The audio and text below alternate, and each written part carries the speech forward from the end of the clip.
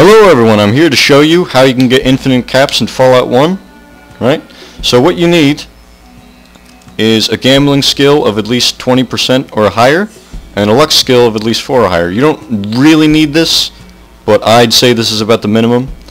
I'd recommend, having a higher gambling skill or a higher luck than that, because it'll make the process go by a lot faster, but some of you might be more stingy on the points, which is fine.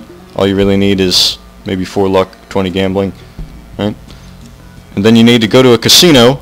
You can either go to the one in Junktown or the one here in the hub, right? But of course, like me, if you've already killed Gizmo, then the hub is kind of your only option. Then you go and you talk to the guy at the roulette table. And all you need to do, which is a really simple process, is hold down 1 and 4 on your keyboard.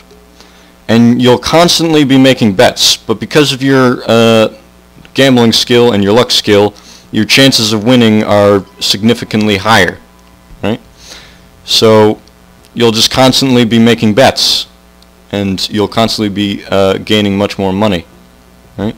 And I'd recommend, weighting down the 1 and 4 keys, then, going away for a while, make a sandwich, take a piss, whatever you need to do. And you'll come back and you'll have significantly more money than you had before.